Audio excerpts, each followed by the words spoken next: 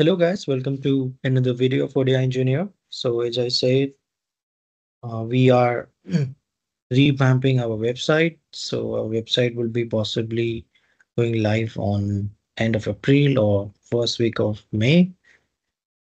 And today I'm going to discuss about SAP system copy and migration related some questions which are basic, and this is the part one. So subsequently there will be different parts. Before I proceed further, so just a quick announcement.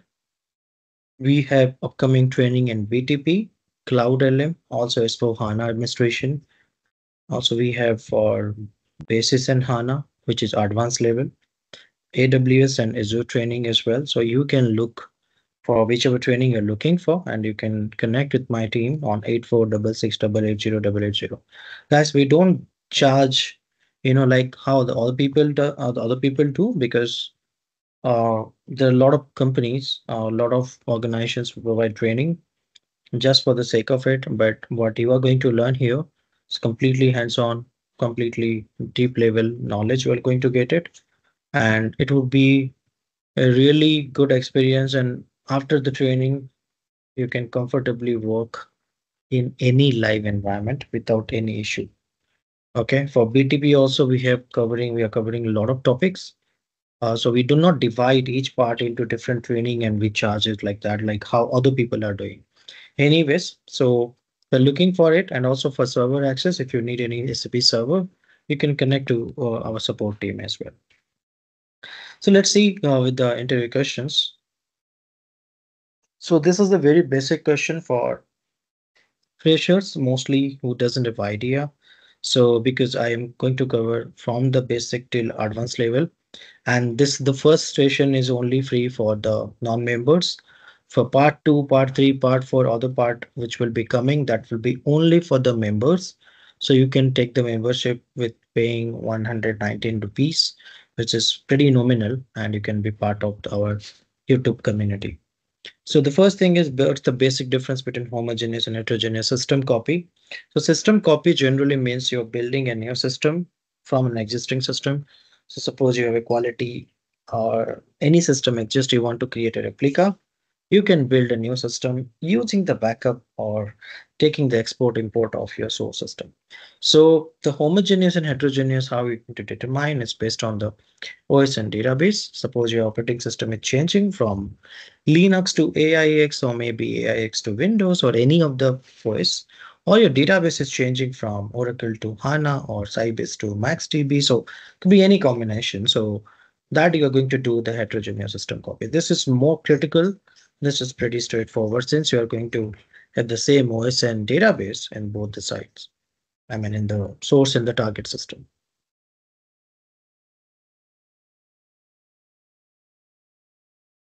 Now, let's go to the question number 2. So what are the high-level steps take place during the heterogeneous system copy? So there are a lot of steps actually, because if you want to know more, you can join our OSDB migration training, or you can take the OSDB migration guide, or you can also purchase the OSDB recordings, OSDB migration recordings, where I discuss in details. Since it's a question and answer session, so I'm not going to be in detail. So first is your preparations. So there are a lot of preparation steps required in the source system. Going to take the export of your source. This is a classical migration option. And when you export the source system data, you're exporting as a database independent format. Then you're going to transfer the files from source to target, or you can also do parallel system copy. I mean, parallel export import. So you don't need to do, you can just create a common mount point and you can directly transfer parallelly, like import and export will be done, which is pretty faster, but you need to do a lot of preparation for that. Then your new system installation in the target site, and you need to import the data. This one, when you are importing, exporting manually and importing manually, you want to do parallel export import, then this installation has to be done previously. So next is the post processing. So these are the high level steps, but each step contain multiple process you need to know. Which are the tools we are going to use during the migration of the source and target systems? The first thing is SWPM. So SWPM, we are going to use 1.0, or you have also 2.0 based on the S4HANA systems. Because S4HANA systems, you have to do the system copy or something, then obviously you're not going to change any OS or database. That would be homogeneous, of course. But if you are doing any other kind of system, so then business suite systems and all, so you can use the SWPM 1.0 and also for the Java systems. So what are the tools we need to use here? So generally we use R3 load program. This is what export import, if you want to export and import the data, R3 load processor used by the migration monitor. Then you are going to use the R3 LDCTL. This is being used to create the structure files when you do the, export preparation. R3 is just check again is going to use to check the the table and index sizes. This is again the part of the preparation step, and this is very important. And these programs are going to create a different set of files which will be used for the exporting and importing the data in the target site. What's the purpose of the files that are used during a migration? So the first one is DDL, DB type TPL. This is a template file. So template files are generally, specific to the database. So there are different, template files. You'll see also LRG, large template files. Also, you're going to see that LRG.tpl files. So generally, it contains the index or table definition. So specific to the database, you'll see multiple TPL files for the Oracle, DB2, Sybase, MaxDB, all the database you're going to see there. Then it's a structure file. So structure file generally being created, when you take the export. So the structure file will contain the definition and, like you can say table and index definition in the ABAP dictionary. So you'll be seeing the .str files. Then next is the .ext file, because ext file will be, it will be checking the initial size for your table indexes, and it uses R3 as your check program, of course. That's the tool used to calculate to generate the ext files. Then you can see the tabat files. So these are the dump files, what you see here, and you should not change anything in these files. CMD file contains the commands. It means you need to provide the location. So this CMD file will contain the location of your str files and ext files and the TPL files, so that using the CMD file, your export import will be done. So whenever the migration monitor will be exporting the files, exporting the system, so it is going to use the .cmd files, which is the command files. Apart from that, you have the .toc. So toc is very important. This contains your the position of the table. Okay, also important thing is the timestamp. So because if you're, suppose you are doing an export and that has got failed, so the task file will be, whenever you are restarting the export, so it will be fetching the data from .toc file. So till what timestamp, what is the data and what is the timestamp it is going to capture from there.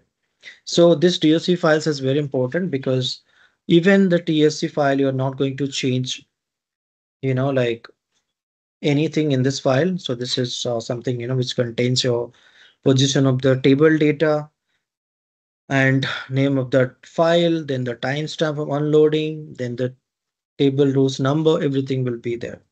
So this is very important. You should not change it. .sap tabat.log file, this will be containing the log files. So whenever you are, like there are multiple data classes in SAP, if you are exporting it, it will be creating the log files. So that's the reason this will be, also you can see the information whether the export has been done properly or not, these things. And then your .tsk file. So task files are very important. This is again being used by your R3 load, and of course during the export and import by the migration monitor.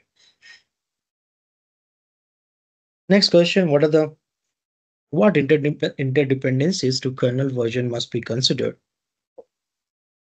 So there are few considerations. The first thing is kernel plays a very important role in terms of whenever you do an export import for the ABAP systems. For Java systems, it doesn't matter. So the kernel version, so you can always use the latest one. But for Java's ABAP systems, the tools what we're using, like R3 LDCTL, or we are using R3 load, everything should be on the same side as the source and the target. So in the source, if you're using the same kernel 753, the target also you have to use the 753. Okay. And second thing, also like the same kernel version. So because your kernel file contains R3 load, kernel file contains, like the R3 trans program. So there are a lot of programs which are default there in the kernel file. So if you're changing the kernel, so by default, the R3 load version also going to change. So that's the reason always use the tools of the same version in source and target, always use the same kernel. And also, you need to ensure that some cases we also download the R3 load manually. So do not do that. We need to stick to the same kernel in both the sites. So this is the thing you need to plan. So what post copy activities are required? So when I say the post copy activities, it means what are the activities you are going to do after the system installation? Any activity that you do after the system refresh, like applying the license, going for the your DBA cockpit configuration, STMS configuration, everything you have to do it. And also you need to clean up your existing jobs which is coming from the source side. So all the configurations you have to delete from the source, and you have to do the post steps. So you can refer to my system refresh videos. I'm in the playlist.